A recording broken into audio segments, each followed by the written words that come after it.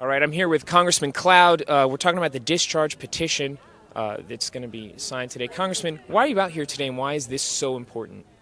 You know, when I ran for Congress some months ago, I knew we would have a discussion over the abortion issue. I never in my life imagined that we would be talking about whether a child born alive has value or not. Right. And so today's discharge petition is really something that should have 435 signatures on it. Most of America, assumes that a child born alive has value, that has life. It should be protected. You know, we talk about a nation that protects life, liberty, the pursuit of happiness. That goes in order. You know, you have to have life to have liberty and to be able to pursue happiness. And so it's just so essential that we protect life, that we make a bold statement here in Congress that the United States of America recognizes that a child born alive is worth it. Right.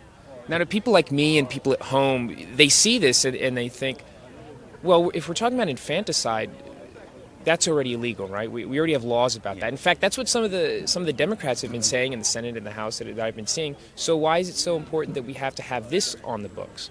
Well, we've seen what's happened in states across the country. There's no legal definition for infanticide, and so we've seen states questioning whether or not that has happened. And we have cases where we have people here today who've survived abortions, but many stories that you hear about those who've nurses coming forward and saying that these children who are born alive have not been protected. They have not received the care. They have not been able to have that opportunity for life, liberty, and the pursuit of happiness. And unfortunately, their life has been discarded, cast aside, literally put on a shelf to die. Now, on the state level and local level, we've been seeing a lot of fierce fighting, even the state of New York, where the legislature was applauding. How important is it for us to continue that fight, not just up here with the discharge petition, but on the state levels? And what do people do back at home? Yeah, ultimately, we always get the government, we always get the nation we deserve. And so this is one of those issues that requires people being involved, calling your congressman, calling your state rep, and doing everything you can to make sure that this issue gets the attention that it deserves. You know, 50 years ago, when Roe v. Wade passed, ultrasounds were not common. People didn't have a real clear understanding what was going on in the womb.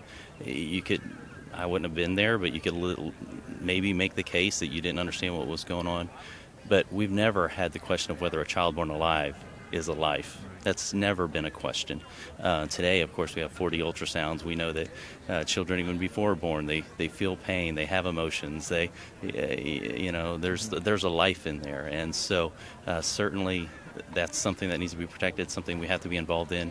But a child born alive, this is something the whole nation should be rallying around. Absolutely. And I think a lot of people are getting scared to think we've now moved beyond the abortion issue. This is a life issue, but it has nothing to do with abortion, right? And so it's getting to that point.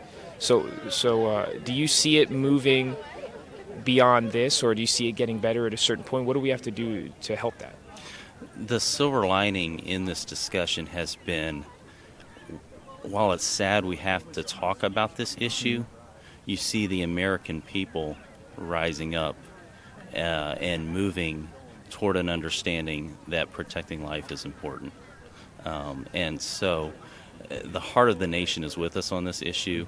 That's the encouraging thing about it.